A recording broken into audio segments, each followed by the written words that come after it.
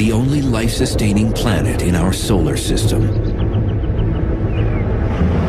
Yet throughout its history, our world has been a planetary punching bag. Anything that crosses the orbit of Earth could one day slam into the Earth.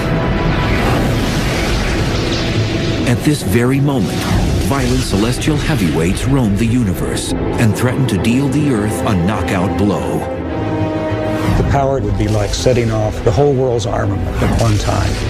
It would be like standing next to Hiroshima all over the world. Everything in us would get ripped apart, and your body would fly off to infinity. But some scientists and former astronauts are not willing to go down without a fight. They're racing to track down these cosmic killers before they trigger Armageddon.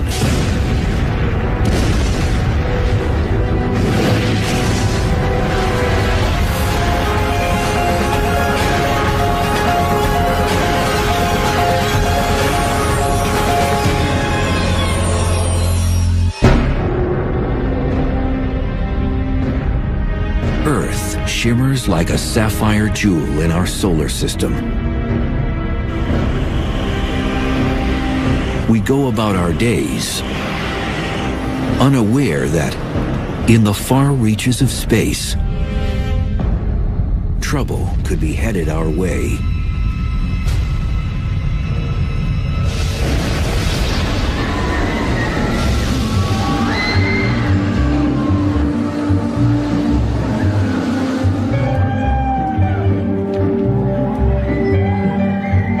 Our solar system is a lot like an amusement park. Earth and most of the other objects carve predictable paths around the sun. Normally, everything is calm and smooth. But at times, things get chaotic and violent.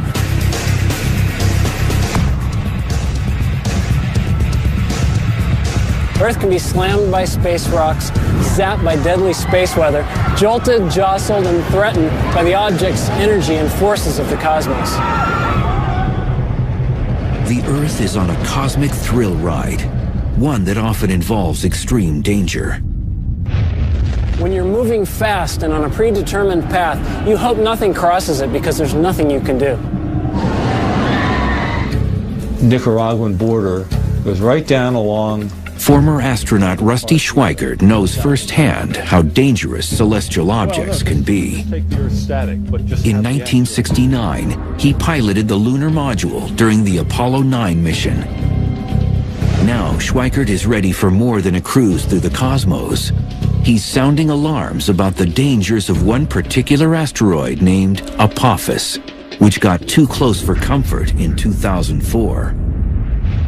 It immediately got everybody's attention because the probability of impact was quite high. In fact, it was higher than any impact probability that we had ever seen up until that time. And Schweikert has a terrifying real-life example of just how damaging an impact from an asteroid even smaller than Apophis could be.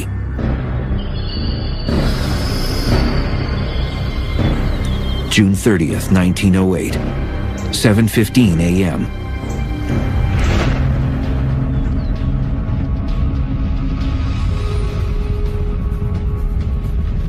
An object half the size of a football field plunged down from space at around 34,000 miles per hour and produced a stream of fiery gas behind it. Within minutes, the fireball entered our atmosphere and violently exploded above Siberia's Tunguska forest.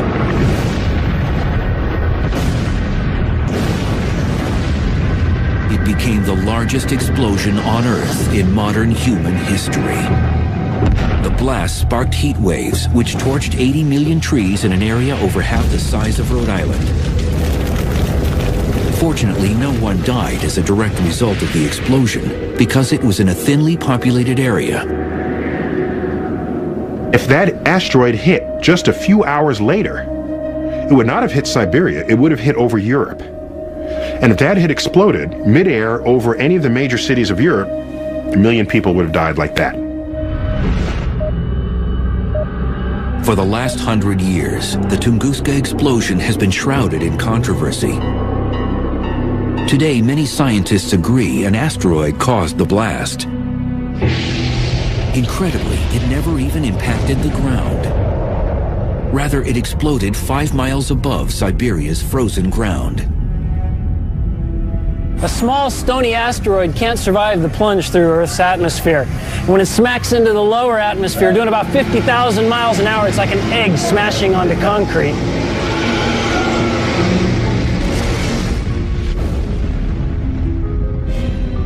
The blast over Siberia released energy equivalent to 15 megatons of TNT, 1,000 times greater than Hiroshima.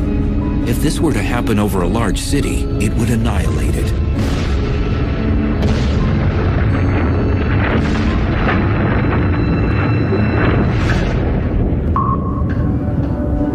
Scientists call these trespassers near-Earth objects, or NEOs.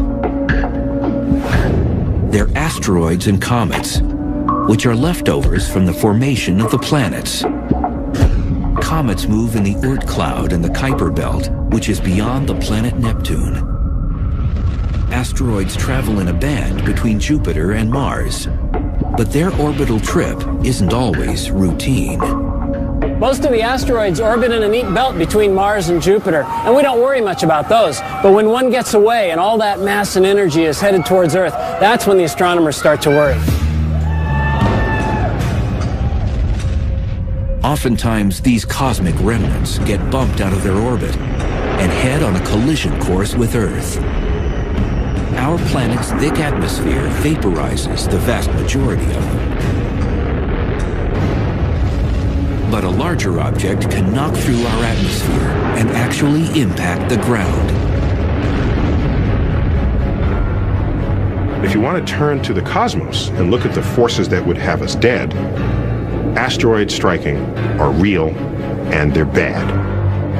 It's happened before, it will happen again.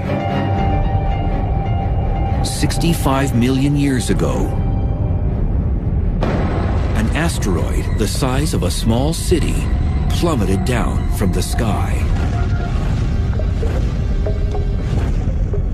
It exploded in the Yucatan Peninsula near the present-day Mexican village of Chicxulub with the force of 100 million megatons of TNT. It hits the Earth, cast billions of tons of Earth's crust into the atmosphere, cloaking Earth, blocking out sunlight, knocking out the base of the food chain, and sending a wave of extinction across the tree of life. It is believed the ferocious impact contributed to the mass extinction of the dinosaur. We can think of asteroids as being bad things, but were it not for an asteroid, we wouldn't be here today. Our mammal ancestors were running underfoot, trying to avoid being hors d'oeuvres for T-Rex. T-Rex gets taken out. Well, this opened up an ecological niche that allowed our mammal ancestors to evolve to something more ambitious than a rodent. And out comes the primates, and among the primates we have people. But ironically, the very kind of cosmic boulder that paved the way for humans to exist may one day wipe us off the planet.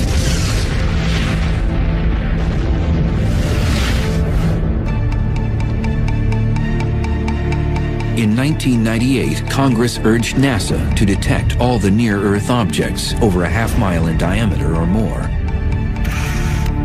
And what they found was unsettling.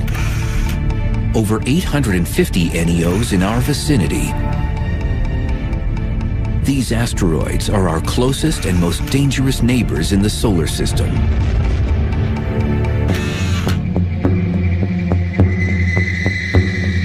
Donald Yeomans heads the NEO program at NASA's Jet Propulsion Laboratory. He and his cosmic bounty hunters search for potential killers lurking in our solar system and put them on their most wanted list. Finding these near-Earth objects is somewhat akin to tracking hurricanes. As you track it day after day, you get a better idea of its orbit. You can predict where it's going. You have a better idea of how large it is and if it should hit the Earth, with what sort of velocity. By using telescopic technologies, NASA's Space Guard survey has detected over 90% of all NEOs deemed harmful. These frightening objects could strike the Earth with the energy greater than all the nuclear weapons on our planet today. Such an impact could trigger mass extinction. You wouldn't expect one to hit but every several 100,000 or millions of years. But if one did hit, it could wipe out a fair fraction of the population. So they're very low probability events, but high consequence events.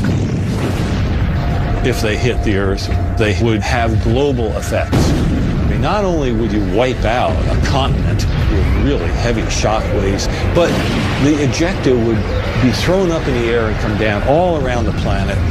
The atmosphere itself would get to 1,000 degrees or so, and all the vegetation all over the world where that happened would flash into flames. Cataclysms could also occur with smaller objects. So Congress now asks NASA to locate all NEOs 500 feet in diameter, as wide as the Roman Colosseum. An object that big could decimate a metropolitan area or even a small state. And what worries scientists most is not the asteroids they've discovered, but the ones they have not yet found. But at any given time, there's about 24 objects for which we can't yet rule out an Earth impact.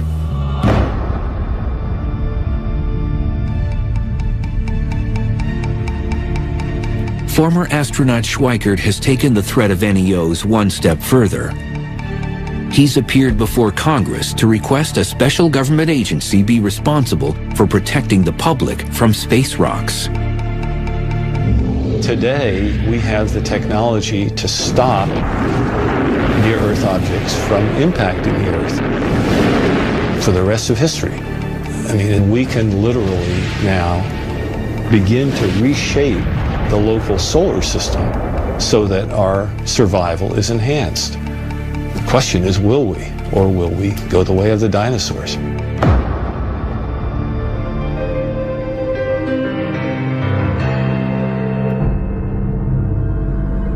But Schweikert isn't waiting for NASA or Congress to solve the problem. He has his own plans to save the planet from the next asteroid impact.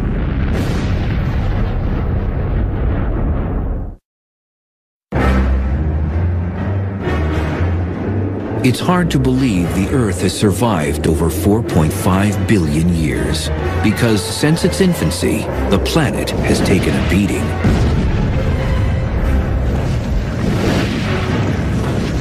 Like a boxer, our world is under constant assault from asteroids that enter our orbit each year. But in the future, Earth could be knocked out. Former Apollo 9 astronaut Rusty Schweikert refuses to be bullied by asteroids. And now he's ready to defend Earth against these harmful rocks. We've discovered that there are these near-Earth objects flying by us all the time. And we've gotten more and more capability to modify our environment to enhance our survival. Schweikert is particularly concerned about an asteroid named 2004 MN4, better known as Apophis. This pockmarked rock, approximately 750 feet in diameter, swept near Earth in 2004. Now it's scheduled to pass dangerously close to our planet again on Friday the 13th in April 2029. So in 2029, Apophis will come closer to us than our own communication satellites orbiting the Earth. It will be so close that people who are in the right place will be able to see Apophis go by the Earth with your naked eye. You won't even have to have binoculars. That's how close that asteroid is going to come. Apophis has an over 99% chance of missing the Earth in 2029. But if Apophis passes the Earth at a distance of exactly 18,893 miles, it may pass through a gravitational keyhole, a narrow region in space a half-mile wide. If this happens, the Earth's gravity could upset Apophis and change its trajectory. It could cause it to return and hit Earth 7 years later, on April 13th, 2036. The gravitational effect of the Earth will cause it to bend cause the Apophis orbit to enlarge to precisely the size which 7 years later it will come around and hit the Earth. At the present time, Apophis has a 1 in 45,000 chance of delivering a deadly blow in 2036. But even these odds have scientists placing bets. It's one thing to know that there's maybe 1 chance in 45,000 that it's going to hit the Earth, but what you'd like to know, is there 1 chance in 100? Is there 1 chance in 10? Is the probability 1 that it's going to hit the Earth?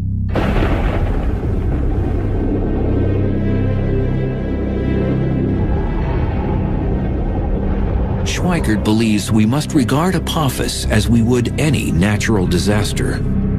He's even mapped out where Apophis might strike. You have the date of the impact, the time of the impact, the orbital inclination, and you can make a map. And what that map shows is what I have called a path of risk that goes all the way across the planet. And I look at this and I see a high probability of impact and I say, whoa, where might it hit?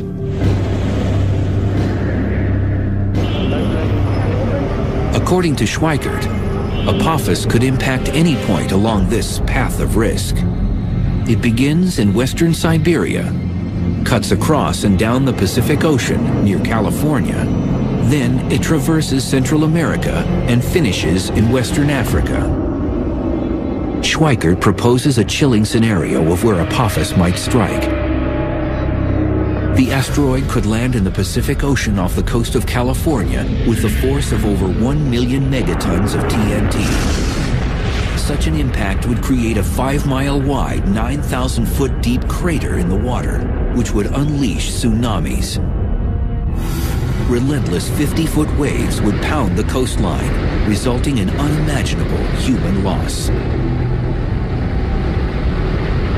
An asteroid that's 1,000 feet in diameter, having it hit in the ocean is not a good deal. Hundreds of billions of dollars of damage from something like that.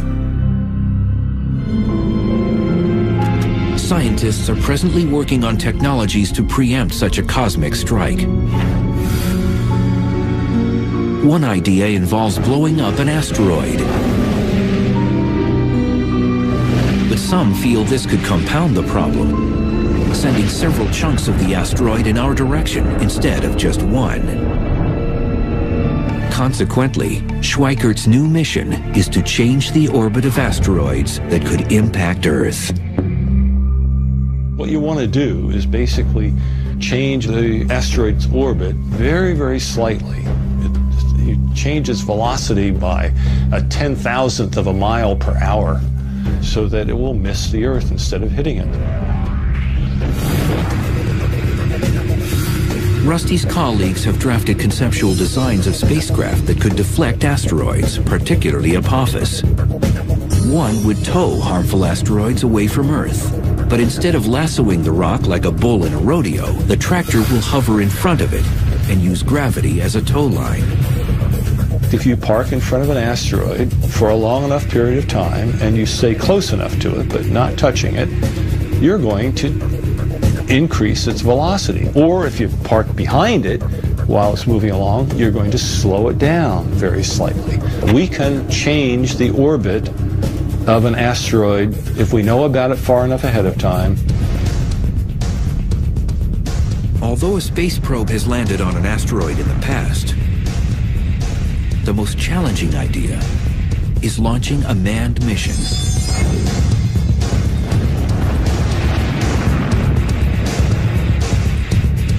Once landing on the rock, astronauts could mount a radio transponder to track its whereabouts.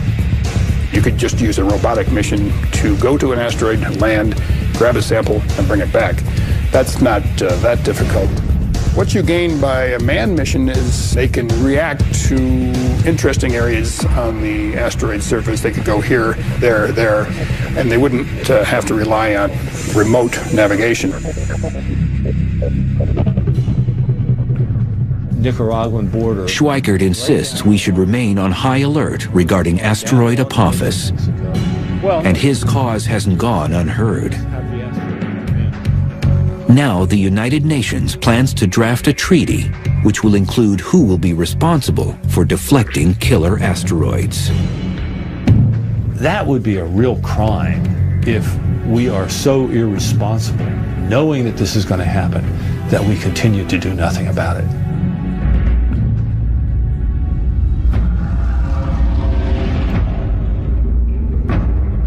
But asteroids and comets are not the only deep space threats. Earth has had its ups, and Earth has had its downs. We never know what's going to be around the next corner, and a lot of it is bad.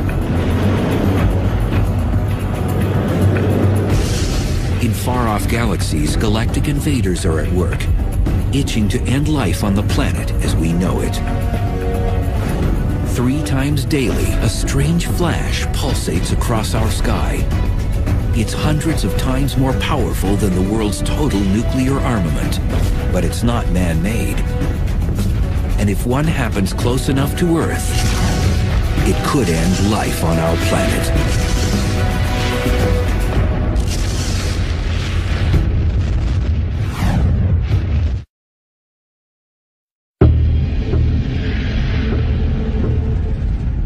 Most Earthlings are unaware of the potential hazards in space, but the list is long and growing.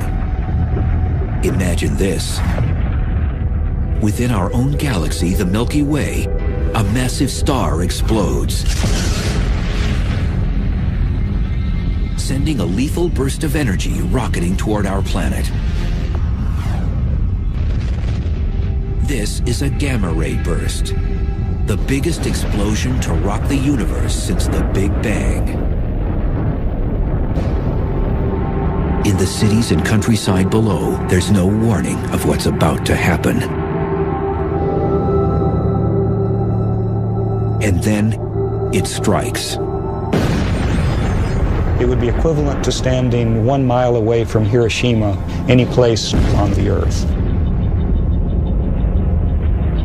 The potent radiation cooks the upper atmosphere. Our ozone layer roasts. Across the hemisphere, human beings burn to death from radiation 100 times the fatal dose. The disappearing ozone layer causes increased temperatures around the world, triggering cyclones, tsunamis, and hurricanes. Most life on the surfaces of land and water incinerates. This may seem like science fiction, but it could happen if a gamma-ray burst hit Earth from 100 light years away. Gamma-ray bursts are the brightest explosions in the universe. Because they're so far away and yet still so brilliant, they must involve an enormous amount of power. As much energy as the sun will emit in its entire 10 billion year lifetime.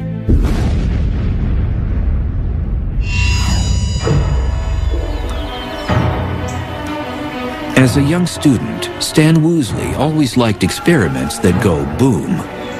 Now, the work of this astrophysicist is more than child's play. He's one of the galactic detectives trying to uncover the mysteries behind gamma-ray bursts. We know there are many planets and many stars throughout the cosmos, so there may have been countless civilizations that were destroyed by gamma-ray bursts. These peculiar beams of radiation were first spotted in the 1960s. At first, most astronomers believed these gamma-ray bursts must exist in our own galaxy, the Milky Way, because they're so bright. There were reasons for that. One was that if they were outside the galaxy, the energy was almost unbelievable.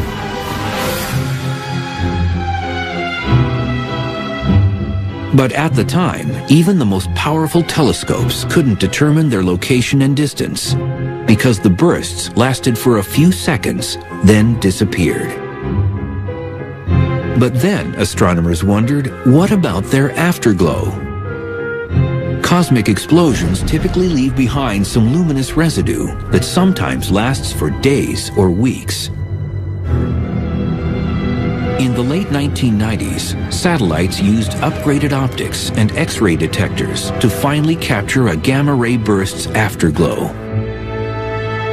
It became clear that gamma-ray bursts actually were cosmological, coming from very far outside of our galaxy, from millions and billions of light years away. And that meant their energy had to truly be astronomical.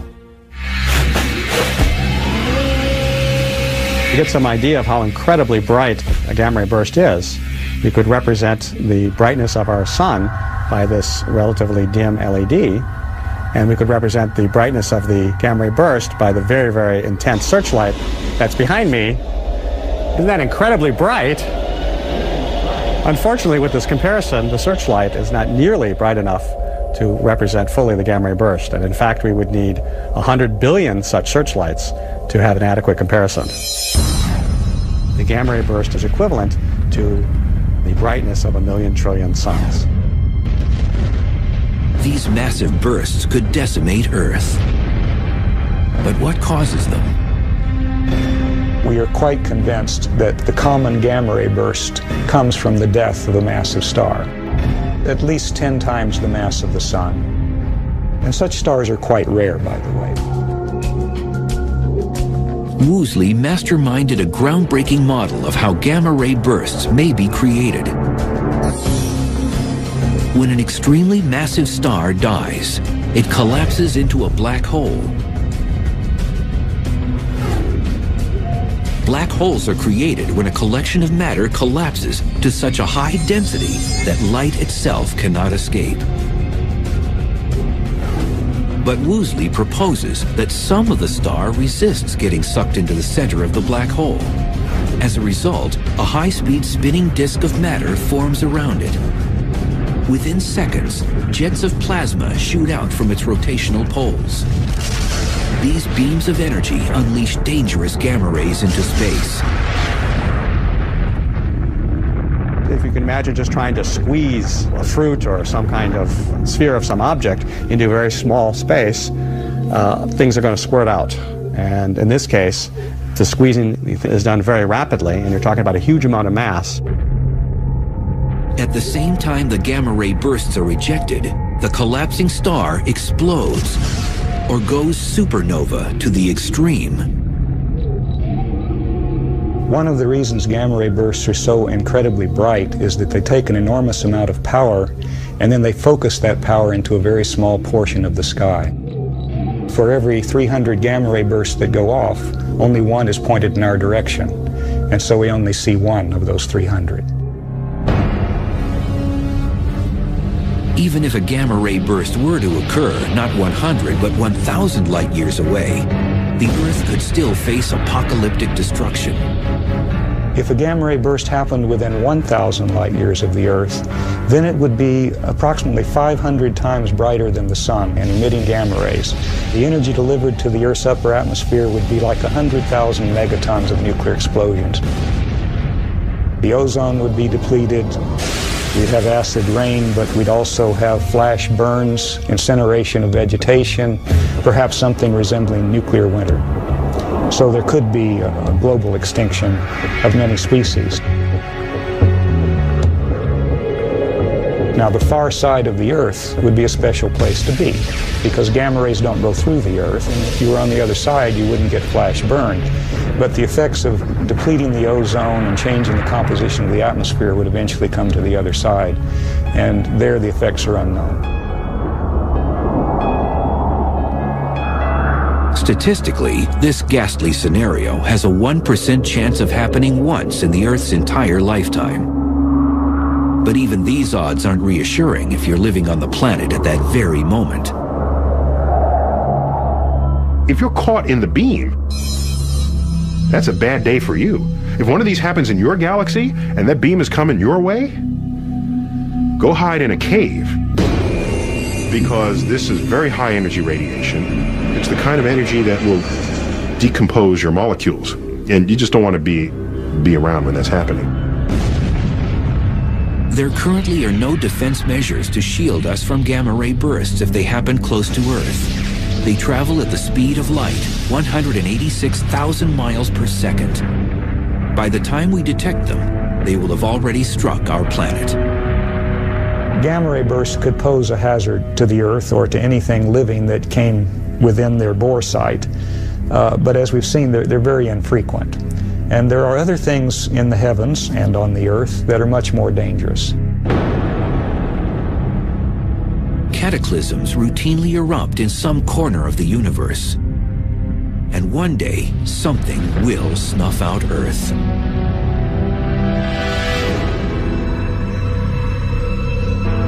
Most of the time, our ride around the sun is gentle and uneventful like this Ferris wheel. And as long as nothing gets in our way, we could go on like this for millions of years. But sooner or later, we know that this smooth ride will come to an end. We just don't know when. Sadly, our planet's ultimate demise will probably come from the very thing that provides us life.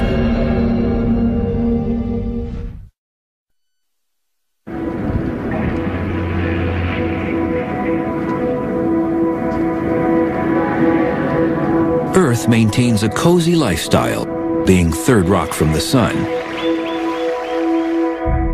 For over 4 billion years, the sun has been an ally, warming and feeding our planet. But in time, our solar heater will become our enemy.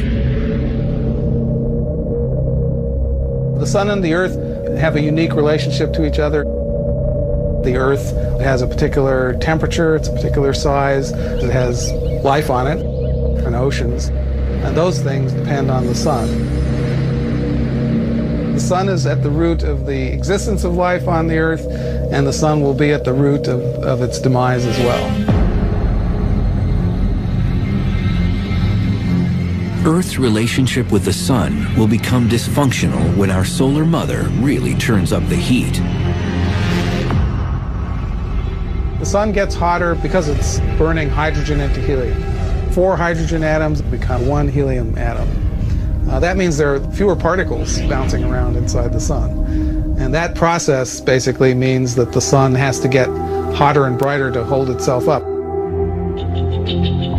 As the sun's core gets hotter, its outer parts will swell in size and turn red.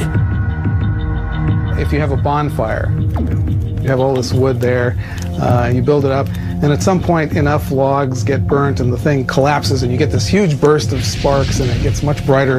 In a sense it's like that because the sun is right now burning hydrogen into helium, and the helium is the ash of that, if you like. And then as the sun collapses enough, the ash relights and the helium burns into carbon. And that's when things get really hot. At this point, the sun will expand into a red giant and incinerate most complex life on Earth. When the sun becomes a red giant, it will grow to 30 times its size. So the surface of the sun will actually be out beyond the orbit of Mercury. The luminosity of the sun will go up by like 1,000 times. And that's going to make the Earth so hot that the outer crust, the rocks, the solid part of the Earth, will melt. The whole planet would be a glowing ball of lava. The sun will fry the inner planets, and even though the sun will become red and cooler, the Earth will be much hotter. Just leave the Earth a burnt cinder, like a charcoal briquette. So that would be bad for life on Earth.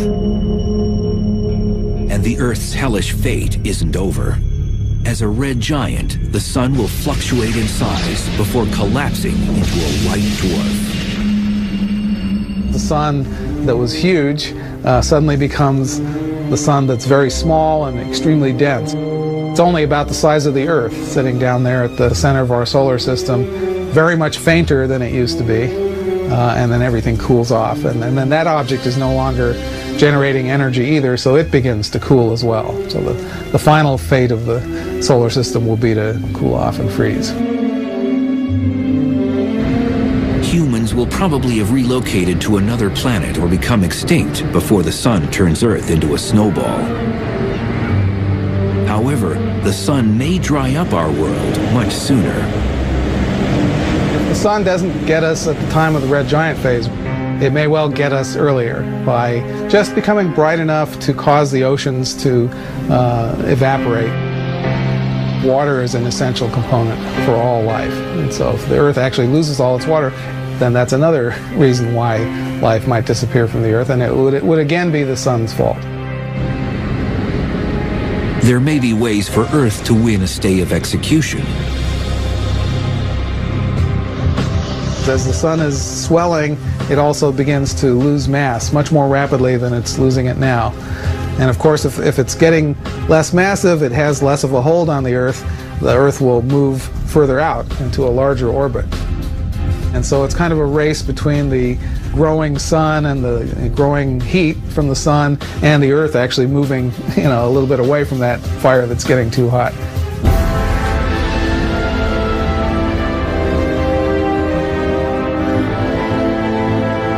If our planet somehow manages to avoid getting fried or frozen by the sun, its future remains increasingly bleak.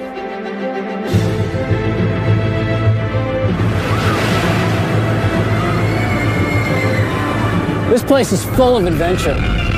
Rides that put your stomach up into your throat, things that collide, scary stuff. It's a lot like riding around the sun on planet Earth. But when Earth gets smacked or when things start to come apart, the ride could really be over.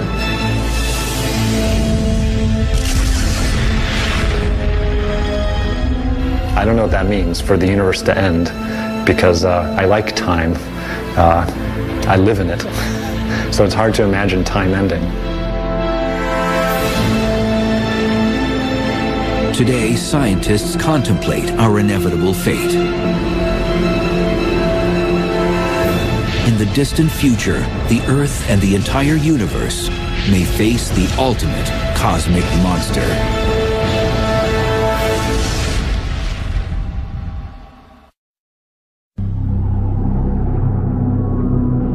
No one suspects that Earth's most lethal enemy lurks amongst the stars.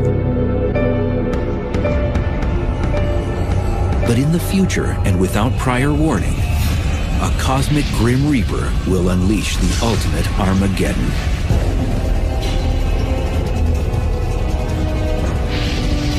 The dark villain will stretch apart the universe. Galaxies themselves will split apart. Stars and planets will tear to shreds. The ultimate apocalyptic event is being called the Big Rip. And when it begins, it won't stop until every atom and nuclei in the universe are mincemeat.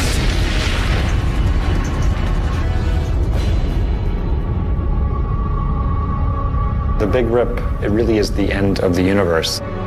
It's not like we're the last ones at the party wondering what's going on and we can go do something else. It's really like you've turned off all the lights and the universe just ends.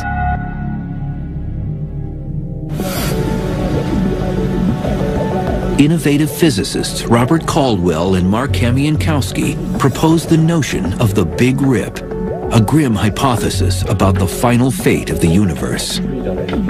We used to think that the universe, which is currently expanding, could reach a point of maximum expansion.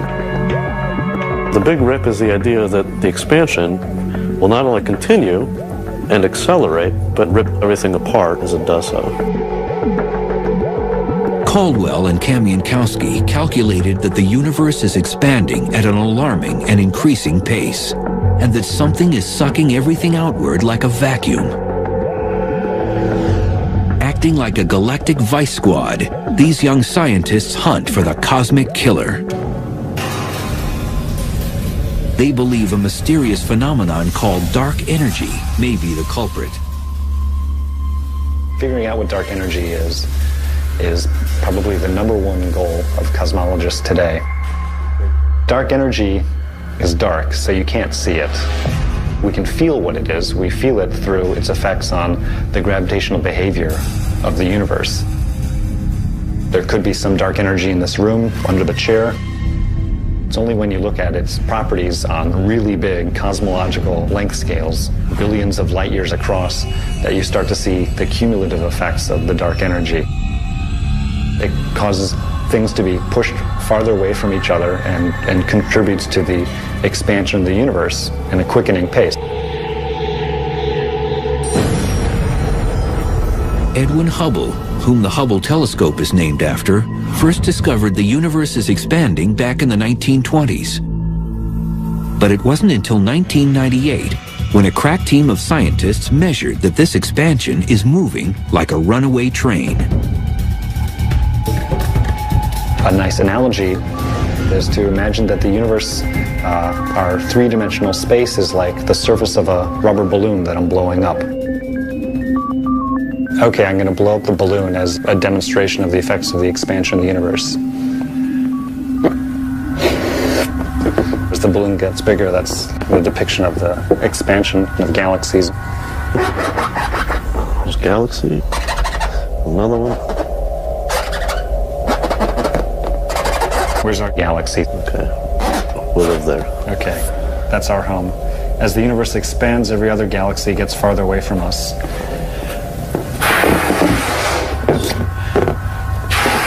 In ordinary expansion, each galaxy stays the same size. But if you have super accelerated expansion, then the galaxies themselves can each expand, which is sort of what's happened here.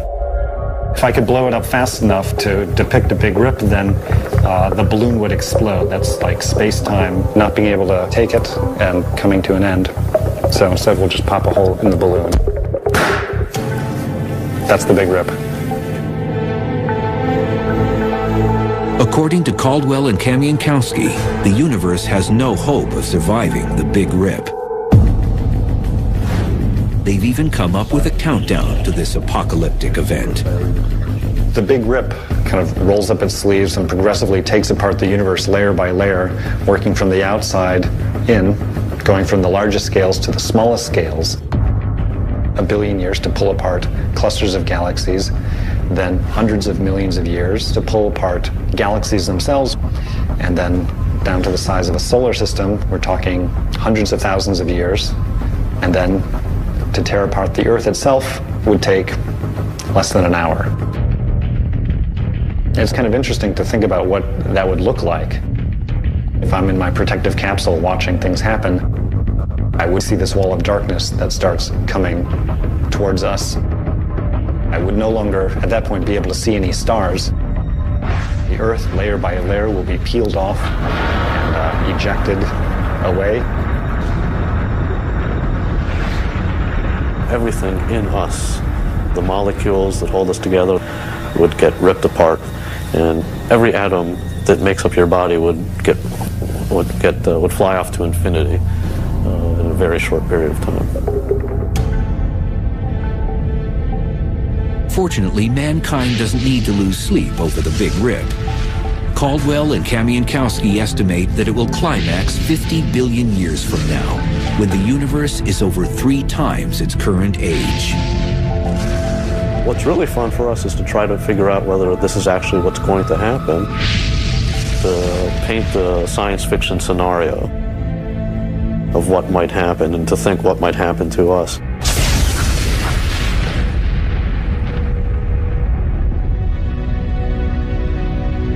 Deep space threats are real. Some could harm us tomorrow, others in the far future.